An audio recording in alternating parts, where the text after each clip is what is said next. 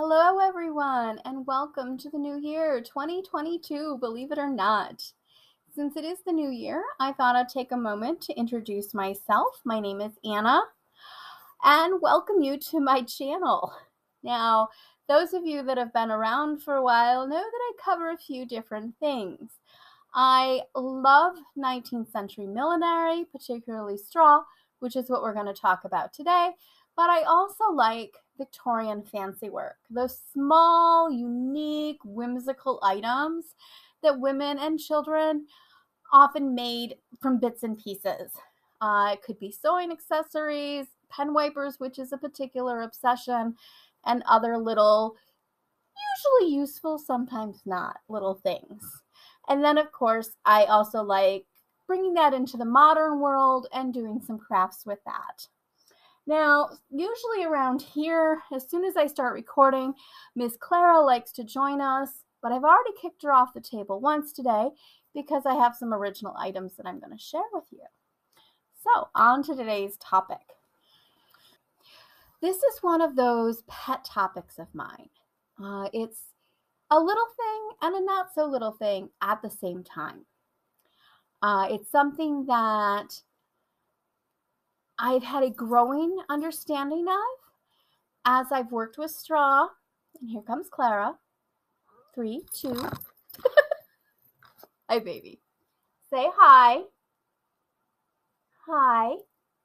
Now say bye, because I got things on the table. Love you. All right. So as I've been working with straw over the years, I've come to have a better understanding of the cheek tab. Now, what is the cheek tab?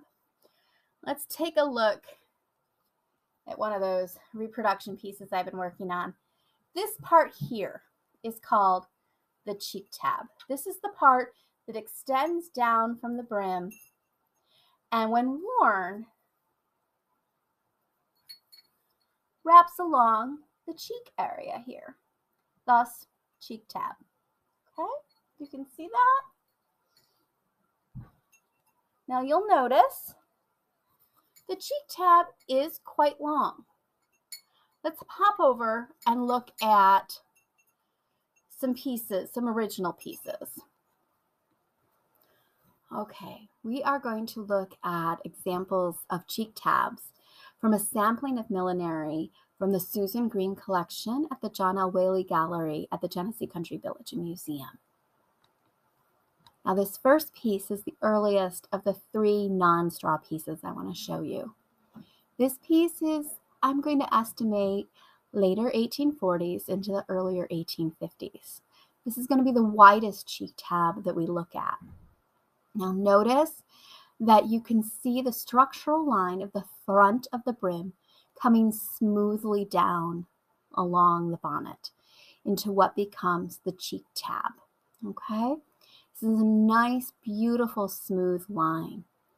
And then you can also see the gentle curve from the side of the bonnet, curving almost into a C down into the cheek tab, which has a beautiful rounded bottom part.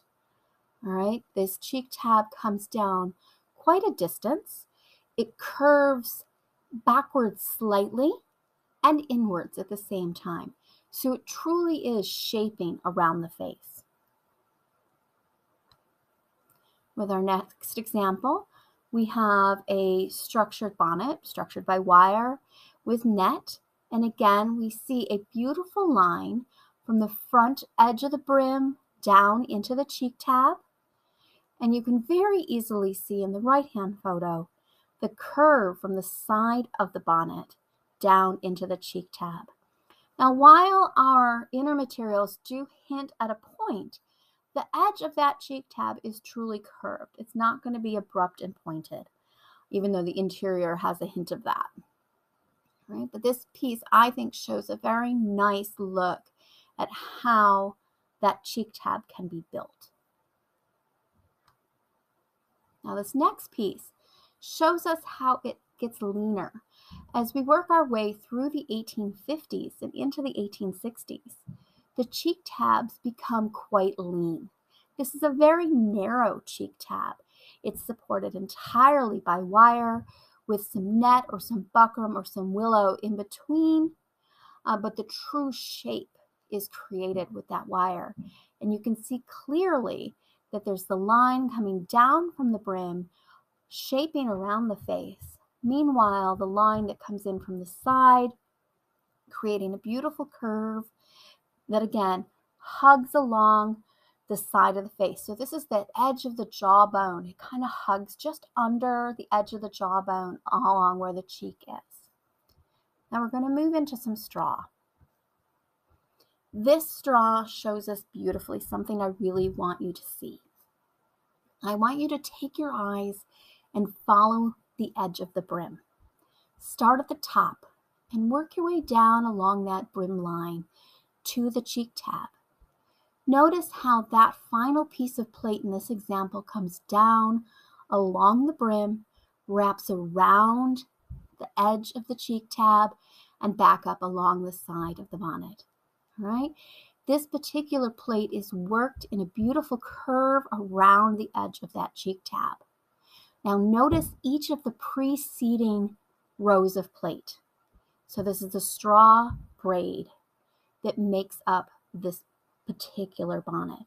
Notice again, it's a single line from the top of the brim all the way down to the cheek tab. At no point are there smaller pieces creating the front part of the brim.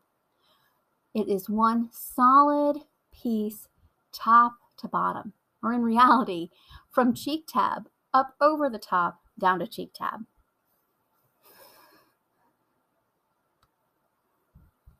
Now in this example, we don't have that plate wrapping around the bottom. We have a different binding technique happening. But notice you can once again clearly see the line from the top of the brim all the way down to the cheek tab.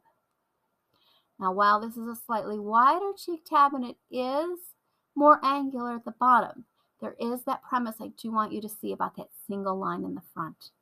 And you can clearly see how the rows of plate build the cheek tab.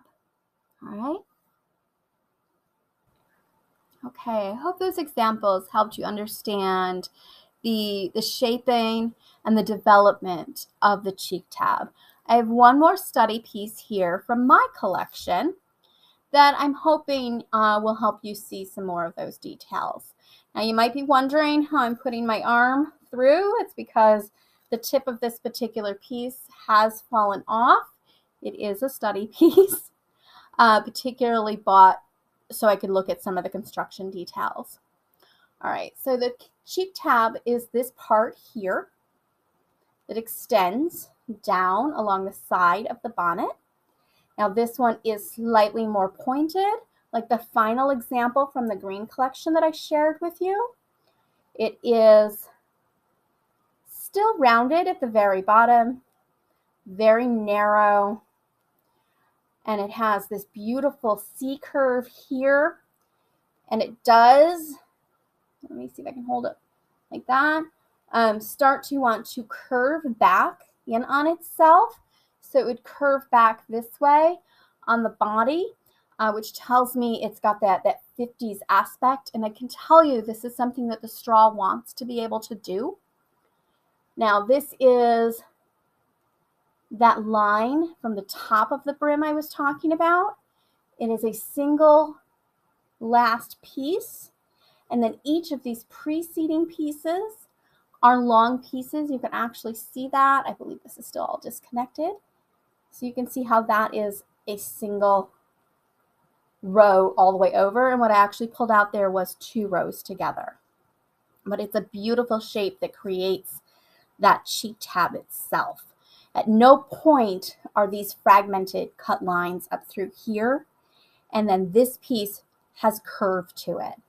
But there's 2 curves happening. It's the curve coming in around the face, and then it's the curve coming in from the back towards the front, or from the front towards the back. And little Miss is deciding she wants attention. Nope, babe. There we go. Close the curtain. No. Yes. She loves her camera time. And usually I have these out on the really high table, so she sits on the floor and cries. this table's a little lower. Now, where was I? Okay, so we have the curve here and this curve on the side. Let me set this back over here. And I can talk a little bit more about how the cheek tab is supposed to sit on the body.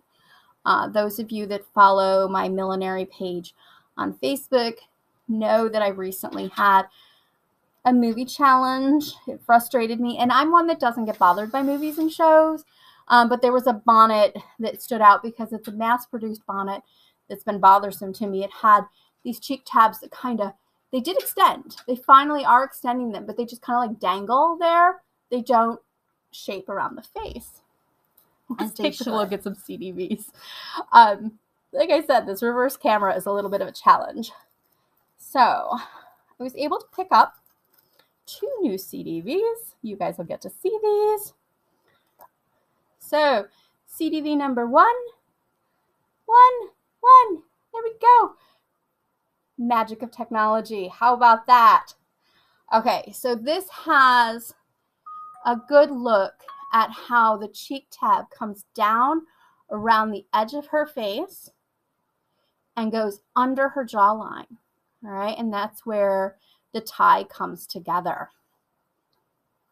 Now, if we go to the next one, okay, this nice front view of a Marie Stuart style bonnet. That's the dip that we see in that brim. It gives us a nice look. There's a bright edge going on there of the cheek tab as it comes down under her jawline, along her face. It really frames her face and comes under the jawline and again ties with the bows. So these are 2 nice examples of how a bonnet's cheek tabs should be worn. One other thing that you will notice about the shaping of the cheek tabs, as it goes under the jawline, it actually is helping hold the bonnet on. So the cheek tab, along with the ribbons, and believe it or not, the frill and decorations at the top of the brim, all work together by the end of the 1850s, going into the 1860s. They work together to keep the bonnet on the head. I knew this in theory, but I didn't understand it in practice until I was in a Memorial Day parade, walking down, oh goodness, I'm not even sure how long the road was, but it was directly into 45-mile-an-hour winds, a straight long road that ended in a hailstorm. Now, with that direct wind, my bonnet, between the decorations, the ribbon, and the cheek tabs, my bonnet stayed in place while my cage actually broke. So that was proof to me that yes, these cheek tabs truly do have a functional component to the bonnet and the bonnet wearing. Okay, so I hope that helps you understand the cheek tab a little bit better, not just how it's worn, but also how it's part of the bonnet itself.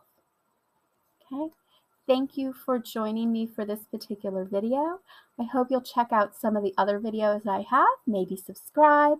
And if you've been following for a while, I would love it if you would consider hopping over to my Patreon and supporting me there. It lets me do videos like this, as well as a few other projects that I love to share with you. All right, thank you all. Have a safe, happy, hopefully much better 2022. Bye-bye.